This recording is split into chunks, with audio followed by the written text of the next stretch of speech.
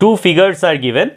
In the first circle, we have 11, 12, 9, 6 and 78 in the middle. And in the second circle, we have 14, 10, 8, 7 and we need to find out this number and the 4 options are given. So before I solve, do like, share, comment and subscribe to my channel AlphaBasics, where regularly you will get 1 long and 2 short videos. So I have uploaded more than 500 videos.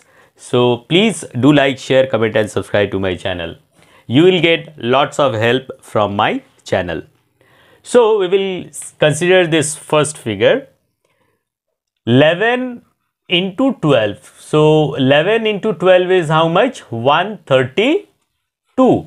And then 6 into 9 is 54.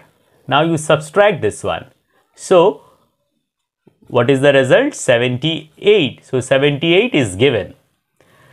So we have to apply the same thing for this one. So 14 into 10 is 140 and 7 into 8 is 56. So subtract this one. So it comes to how much? 84. So 84 is the answer. So here we have to write 84. So answer is option A.